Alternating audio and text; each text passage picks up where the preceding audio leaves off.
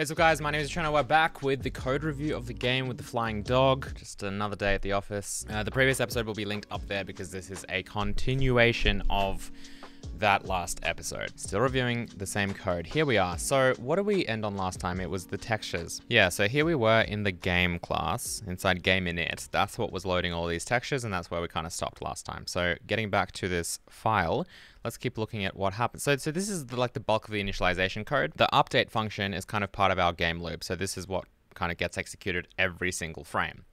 Now, the first thing I can notice you're doing here is you're passing in frame start, which is a 32-bit unsigned integer, and you're passing it by const reference, which is not something you want to do. And in fact, I can see that in a few different places. Now, this, like at the end of the day, is not a huge deal, but I would drop this like habit immediately. If you have a type that is trivially copyable and is kind of small enough, then you should always pass that type by value. What I mean is on a 64-bit architecture here, so we're building this in x64 and this CPU is a 64-bit CPU, like pretty much all CPUs are these days. What's actually happening is by kind of passing this as a const reference, what really has to happen is this kind of argument gets converted into a pointer, right? Because that's kind of what a reference is at the end of the day. It's like kind of syntactic sugar around really what is a memory address, a pointer. So you're not kind of passing the uint itself, the value of the integer, you're passing its location in memory so that you can then kind of reference it, and it's referencing that same exact kind of variable. Now, how big are pointers on a 64-bit architecture? 64 bits. So this becomes 8 bytes that you're actually passing here. How big is a uint32? It's 4 bytes. So basically, instead of just copying the value of this into this function, which is less memory, you're kind of up converting it into a pointer and then having to kind of, I guess, deal with it as if it was like a reference and a pointer rather than just a simple value of memory that can easily be loaded into a CPU register. Now, I don't want to get too deep into here. I will say that this is actually a really good topic for me to probably make a big video about. I'm going to write that down. But all I'm saying is that as a rule, if you have something that is, well, especially less than 8 bytes of memory, but possibly even less than 16 or 32 bytes of memory, this is really where, if it really matters to you, it's like a very hot path. You want to probably do some profiling on your device, whatever it is that you're going to be executing the code on, to just see how it works, as well as what the compiler decides to do with these things.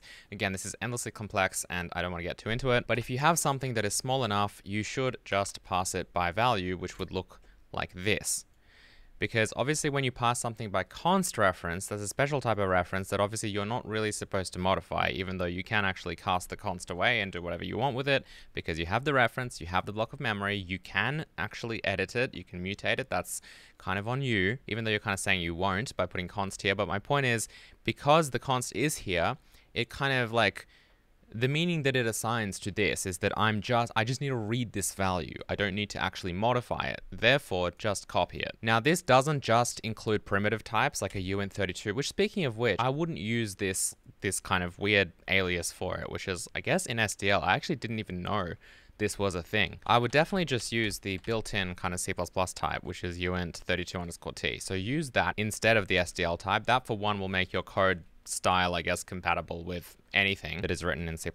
And you can see they're exactly the same. Like if I go to the definition of this, it is in fact that, which is, yeah, I mean, to be expected. And that is going to be like a built-in compiler type for MSVC, but really it's just going to be an unsigned int. Just got dark in here. One other thing I was going to say is, yeah, so it's not just about primitive types. Like if you had a struct here that was like, you know, some custom type, obviously, and then it like internally maybe had like, I don't know, 2 uint32ts, which again is like 64 bits technically, and you pass that as well, I probably wouldn't choose to pass that custom type by kind of const reference like that.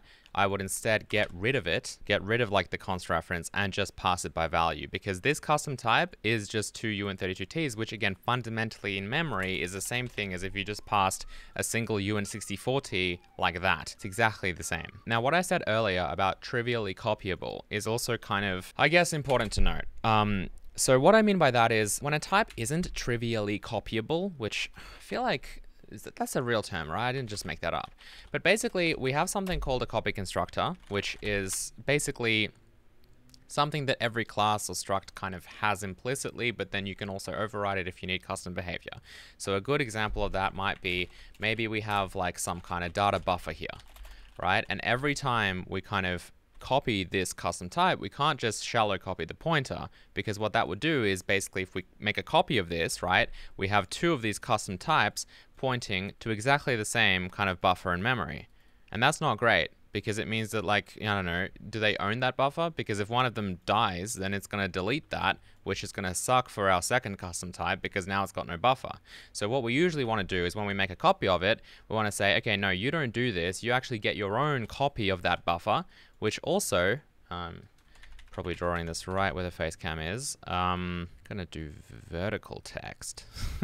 So what that means, among other things, is that when we actually delete this, this doesn't die, but also it means that they are two independent copies. If we modify it, it also doesn't modify the other one, right? We don't want to kind of share a buffer, almost as if it was static. So what we tend to do is, instead of just kind of letting this be a shallow copy that ends up copying the pointer itself, meaning the memory address, and now we have two custom types pointing to a single memory address, instead we write some code here to basically be like, all right, well, whatever the size of the other buffer is, let's create our new buffer, right? So new uint32t, and maybe our buffer size is like 64 bytes, or 64 times 4 bytes actually, so 256 bytes. And then what do? We do like a mem copy basically from other buffer into our one, and that would be, you know, size of uint32t times like 64, which is our buffer size. So that's kind of the full picture. This kind of functionality and this kind of struct here now is not trivially copyable, or at least it's not kind of, because it's not straightforward in a way, right? Copying it is not as simple as just basically taking like the memory block that represents that struct and copying it. Now we actually have to run a function that's going to allocate another block of memory and then copy everything into it, which obviously will slow down our program. That's extra work that it needs to do. So now, even though custom type is how big? 64 bits, right? Like 8 bytes is the size of this type. And if we have an instance of it, that variable is 8 bytes. It's just a pointer. However, it has some extra kind of layers to it, which means that if I now take that and I pass it by value into this function, then every time I pass it into this function, it has to make a copy of it, which means it has to run this function and heap allocate and copy a bunch of memory. So this would be a good candidate for us to be like, you know what, const reference. That's not something that I want to copy. And that kind of is hopefully a good example and a good explanation of where I would kind of pass things by value, meaning copy them like this, or when I would actually pass them by const reference. So if we go to the thing that's calling this function, because of course you have to get rid of the const reference here, and again I would rewrite this as just a uint32t like that. Nothing else changes, they're exactly the same type as you saw before from looking up the definition. But then if we go to whatever calls update, which is game update over here, this also doesn't change, because frame start here is just like a uint32, and we're just passing it in here. That's the other interesting thing about const references.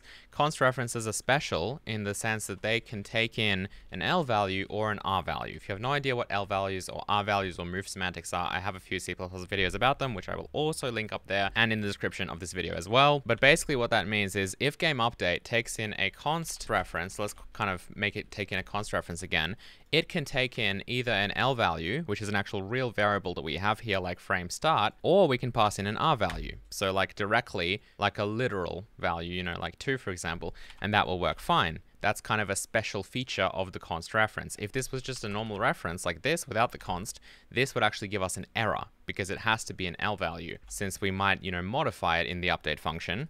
And what you can't modify to, it doesn't really exist. It's like a temporary value. Now, the reason I'm explaining this is because it means that if you want to switch from a const reference to a by value situation like this, it's dead simple. You just do what I just did there. You just remove it. Because whoever uses this function, it accepts either an R value or an L value. So there's no difference kind of in your code. Whereas if you just had a reference, for example, then that means that this can only take in L values, has to take in like real variables, can't take in temporaries. And by getting rid of that, converting it to be like something else or whatever, you're kind of now accepting temporary values. Anyway, my point is it actually kind of changes the semantics of your code in a way. Like you can kind of do different things. But with a const reference, my point is just that whatever a const reference accepts, so does a normal kind of by value copy. So all you have to do is change the signature, and that's it. What I think I might do Actually, I just have an idea that I just came up with on the spot. Let me know if this is something you're interested in. Instead of making like a 40-minute to 1-hour code review like I've been doing with like all these different topics in it, what might make more sense is to divide these code reviews into lots of little videos that are regularly released, like a few times a week maybe, that are like specifically addressing certain things. So for example, in this one, we talked about whether to pass things by value or by reference and kind of how I go about determining that. I have a feeling that would probably be more useful to people, or at least you'd be able to select kind of the topics you're interested in rather than just making a code review called 2D flying dog game and then take the risk and click on it maybe. So yeah, I might try that out for this specific code review just because there's lots of little things that I could talk like 10 to 20 minutes about, and then what I usually end up doing is not talking about everything I want to talk about because then the code review will be hours long and I feel like I have to either put it into one or split it up into like 2-3 videos instead of maybe just by topic. So I'm going to try that. Let me know what you think. Hit the like button below, leave a comment, and I'll see you next time. Goodbye.